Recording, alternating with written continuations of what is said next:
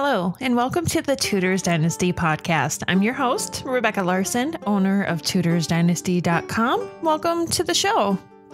As usual, before we jump into the show, I need to take a minute to thank all of you who have supported me through Patreon. I honestly could not and would not be able to continue doing this show without your support.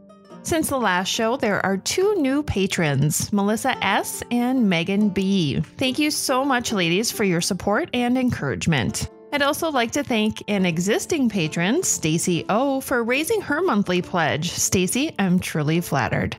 You too can support the show by going to patreon.com/Tudors Dynasty. Just click Become a Patron. And for as little as $1 per month, you can show your support. I'd love to specifically thank those of you that are ongoing supporters of my podcast and blog. But there are so many of you that I had to create a page on my blog as a page of thanks to you all. I'm flattered every time I look at the list, and especially by those who have been patrons since the beginning. I am truly humbled. So with that, let's get on with the show. Sit back, relax, and prepare to be transported back in time to the life of Lady Jane Grey. We ended our last episode with the death of Edward VI on the 6th of July, 1553. In this episode, we'll look at the short reign and the end of Lady Jane Grey. On the 21st of June, 1553, the letters patent was signed by 102 noblemen, London aldermen, bishops, archbishops, and councillors.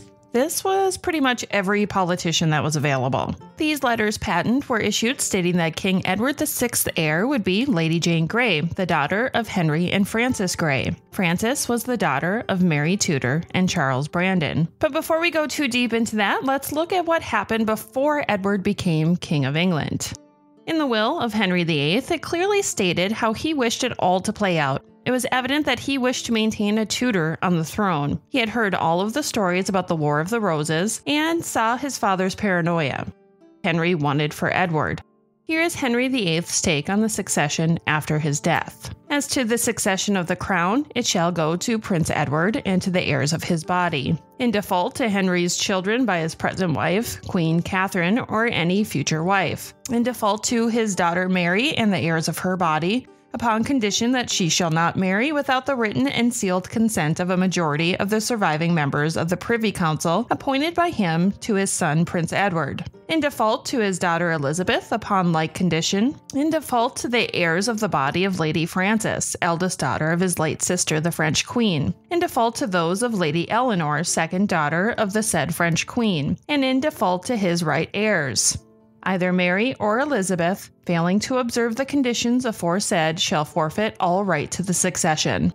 When Edward VI created his device for succession, he wasn't trying to overthrow his father's 1544 Act, but he was merely trying to follow in his father's footsteps. Edward's device for succession was sent to Parliament just as his father's had. However, there would not be enough time for it to be passed prior to his death. If it had been passed, things may have turned out differently. Here is Edward's device for succession, or at least part of it.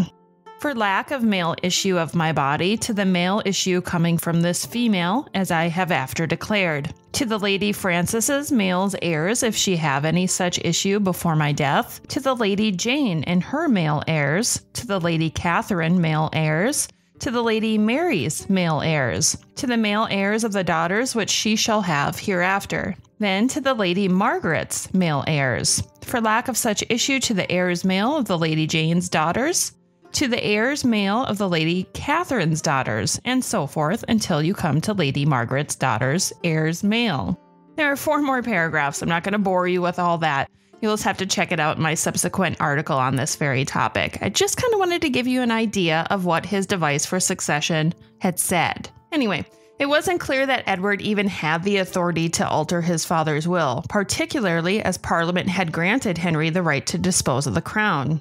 Even the Chief Justice, who was Sir Edward Montague, even he had a hard time believing that Edward's device would overthrow his father's 1544 Act. However, with a bit of royal and political pressure, Sir Edward Montague was convinced to change his mind and was given a pardon for his attempt to stop the king's wishes. When the Duke of Northumberland informed Lady Jane Grey that Edward VI had died and that she would be his successor, Jane collapsed, weeping, and declared, "The crown is not my right and pleases me not. The Lady Mary is the rightful heir." Northumberland and Jane's parents explained Edward's wishes to their anguished daughter. Jane accepted the crown as her duty. Declaring to them my insufficiency, I greatly bewailed myself for the death of so noble a prince, and at the same time turned myself to God, humbly praying and beseeching him, that if what was given to me was rightfully and lawfully mine, his divine majesty would grant me such grace and spirit that I might govern it to his glory and service and to the advantage of this realm.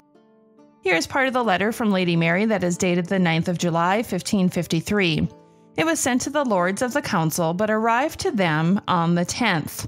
At the beginning, she discusses that she had heard of the death of her brother, the king, and how much it saddened her. Then she dives right into the issue.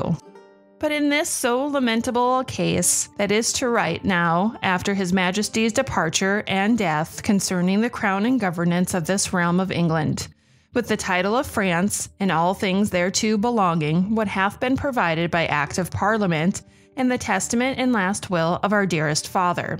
Besides our circumstance advancing our right, you know the realm, and the whole world knoweth. The rolls and records appear by authority of the king our said father, and the king our said brother, and the subjects of this realm, so that we verily trust that there is no good true subject that is, can, or would pretend to be ignorant thereof. And of our part, we have ourselves caused, and as God shall aid and strengthen us, shall cause our right and title in this behalf to be published and proclaimed accordingly. Unfortunately for Mary, the preparations for Jane's proclamation were already underway, and the following day, Jane was proclaimed queen. It was between 4 and 5 in the afternoon. Lady Jane Grey, her husband Guilford Dudley, her parents and mother-in-law arrived by barge to the Tower of London. As the large tower gates closed behind them, a blast of trumpets grabbed the crowd's attention. It was there that 2 heralds then proclaimed that Lady Jane Grey was Queen of England. A Genovese merchant by the name of Sir Baptista Spinola described the situation as such. Jane was wearing a green gown embroidered with gold, large sleeves, and a very long train. Jane's headdress was white and heavily jeweled. By her side was her young, tall, and blonde husband, Guilford Dudley, dressed in white and gold. He appeared attentive to Jane's needs. Spinola was apparently close enough to notice that Jane had small features and a well-made nose, the mouth flexible, and the lips red. The eyebrows are arched and darker than her hair, which is nearly red. He also described her as thin and very small, even though she was wearing platform shoes to increase her height. He was so close that he stated her eyes were sparkling and reddish-brown in color. Now that's really close.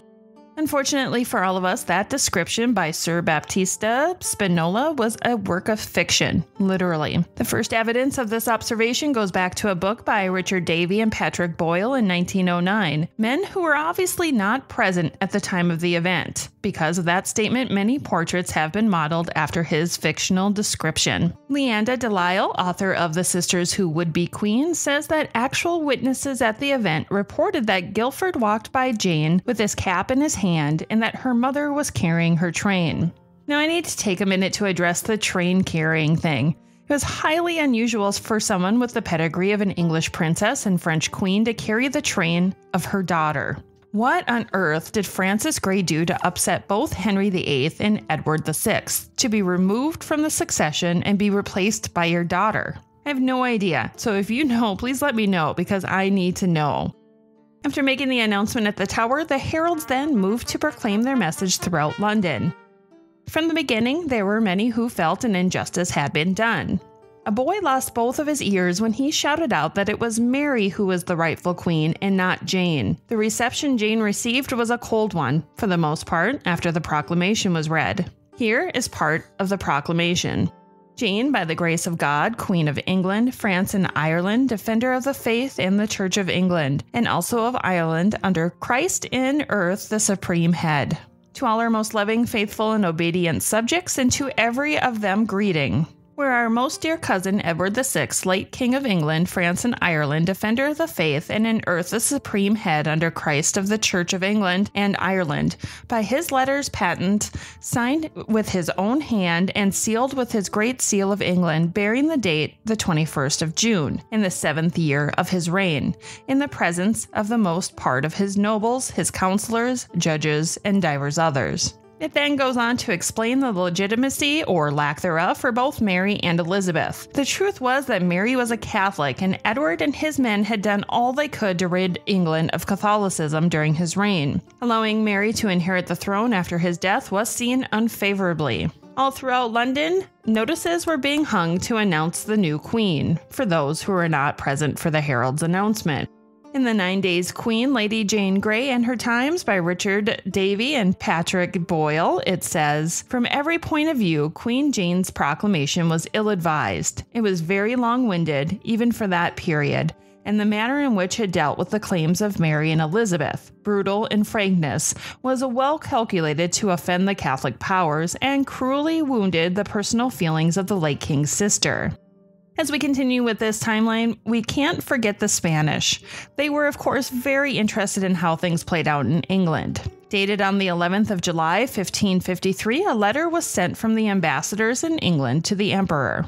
It said, "By way of news received since our last letter, we have heard that Lady Mary, in spite of the considerations we submitted to her, has caused herself to be proclaimed Queen in Norfolk, and is continuing to do so in neighboring districts, both verbally and by means of letters. She has also written letters to the council, which they received yesterday, declaring herself queen. We have been told that when the letters arrived, the council were at the table and were greatly astonished and troubled. The Duchesses of Suffolk and Northumberland, it is said, began to lament and weep. The council commanded my Lord Grey to go and bring in Lady Mary. They told him that he would ride out the following day with a good number of horses."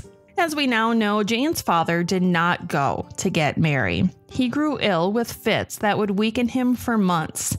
It is believed he suffered from stress and anxiety, so in his place, Dudley's son Robert went to apprehend Mary. Now let's go back just a little bit to that part about the Duchess of Suffolk and Northumberland is most likely a made-up story. There is no way that they would have been allowed in that meeting. In response to Mary's letter, the council wrote to her on the 11th of July, and they had this to say: "Madam, we have received your letters the 9th of this instant, declaring your supposed title, which you judge yourself to have, to the imperial crown of this realm, and all the dominions thereunto belonging. For answer whereof, this is to advertise you, that for as much as our sovereign Lady Jane Grey is after the death of our sovereign Lord Edward VI, a prince of most noble memory, invested and possessed with the just and right title in the imperial crown of this realm, not only by good order of old ancient laws of this realm, but also by our late sovereign, Lord's letters patent, signed with his own hand and sealed with the great seal of England, in presence of the most part of the nobles, councillors, judges, with divers others and sage personages, assenting and subscribing to the same. We must therefore, as of most bound duty and allegiance,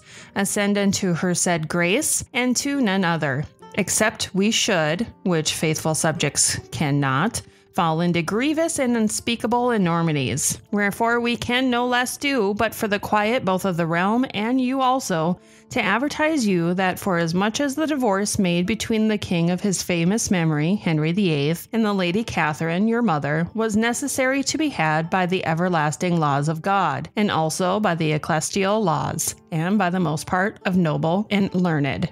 The following day, on the 12th of July, 1553, Mary traveled roughly 30 miles, moving from Kenninghall to Framlington Castle. It was at Framlington that she really began to rally support. On that same day, the Lord Treasurer, William Paulet, brought Jane the crown jewels, even though she claims she never asked for them. It was decided that her coronation would not be for at least a couple of weeks, so there was no need at the moment for her to have the crown jewels in her possession. It makes me curious why the Duke of Northumberland had not pushed Jane for a quicker coronation. Had the ceremony been performed immediately, there would have been no question who the queen was. She may have been considered a usurper, but she would have been anointed by God. When Matilda, daughter of King Henry I, inherited the crown of England, it took her so long to return to England from the continent that her cousin Stephen jumped at the chance and was crowned King Stephen before she had the opportunity to claim it. Things like that actually happened. This is the very reason the Duchess of Northumberland wanted Jane in London while the king was dying, so she would be ready. Why didn't Northumberland schedule an immediate coronation? It really makes me curious. So with that question in mind, I contacted my good friend Claire at the Anne Boleyn Files. Claire tends to know a lot about this time period and is generally my go-to person when I have nagging questions. Claire believes that a coronation took much time to plan, and that is why she believed it wasn't done immediately. But in my opinion, if they were worried, they could have rushed the plans and made it less of a spectacle. While the stories that are often told of Jane are of weeping at the thought of being queen, the truth is that she was performing the duties of a monarch, and every day Jane signed letters and papers with her name, Jane the Queen. If she was reluctant, I do not believe she would have signed it as such. I've always believed that she may not have wished for the role at the beginning, but once she was in it, she would fulfill her duties properly. For the next 3 days, Mary's supporters and forces grew. She gained support from men such as Sir Edward Hastings, Henry Radcliffe, Earl of Sussex, Sir Thomas Cornwallis, Thomas Lord Wentworth, Sir Henry Bedingfield, John de Vere, Earl of Oxford. I mean, these are such big names on her side, as well as many prominent families of Eastern England. Mary was proclaimed queen in various counties and towns due to her efforts. On the 15th of July, the tide really began to turn against Jane when the royal ships guarding the eastern coast for Queen Jane swapped their allegiance to Queen Mary. Their crews had not been paid, and they received a visit from Sir Henry Jerningham, grandson of William Kingston, that name should sound familiar, asking them to support Mary instead. So it was an easy decision. It makes one wonder why they hadn't paid them.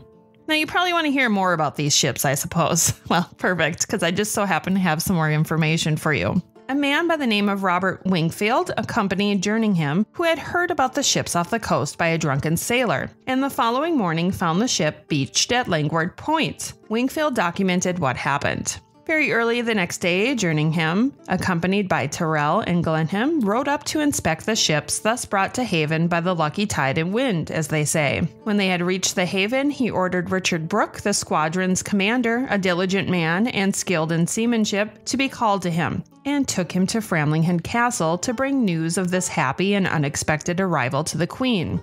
I don't know any more than that. They brought the commander of the ship to see Mary, and then the ship switched allegiance. Could it have been that Mary paid him the money that had been owed by Queen Jane's establishment? Or maybe she just offered to pay in the future? Either way, they turned sides. Also on the 15th of July, a letter was sent from a spy in France to the emperor. I always find it interesting to see what Spain was talking about during this time. The letter said, quote, "The present courier, who is returning in haste to Italy, will only give me time to write a few words, but it will be enough if your lordship learns the most important news. The King of England died on the 7th, we know it's actually the 6th, and the wife of the son of the man who was formerly governor was suddenly elevated to the throne and took possession of London Tower with great pomp. The emperor's cousin retreated to some place in England. The said governor's son followed her with 300 horses, and it is thought that he will arrest her if he can. The said governor has written post-haste to the king here, and if there is trouble in England, I am sure the king will not fail to help him with all of his forces, both from here and from Scotland. Within 2 days' time, he is going to send Monsieur de Guy, the French ambassador, and the Bishop of Orleans to encourage the said governor, and offer him all the help he may need. There is some hope that this sudden change may rise to an alteration for good in religious matters. God grant it may be so." End quote. In the meantime, Jane continued to send letters to sheriffs and justices of the peace and demanded their allegiance, saying, quote, "Remain fast in your obeisance and duty to the crown imperial of this realm, whereof we have justly the possession." End quote. Jane was determined to maintain her role. The Chronicle of Queen Jane also reports that around 7 p.m. on the 16th of July, the gates of the tower upon a sudden were shut, and the keys carried up to Queen Jane. Jane had ordered the guards to be set up all around the tower to help maintain her possession of it. A couple of days later, on the 18th, Queen Jane began to raise more troops. She had been upset and sent letters to those who would betray her. She was sure that these rebels lacked the heart to continue on with their mission. She said these men should receive such punishment and execution as they deserve. But unfortunately, her show of force was too little, too late. The tide had turned, and all appeared lost.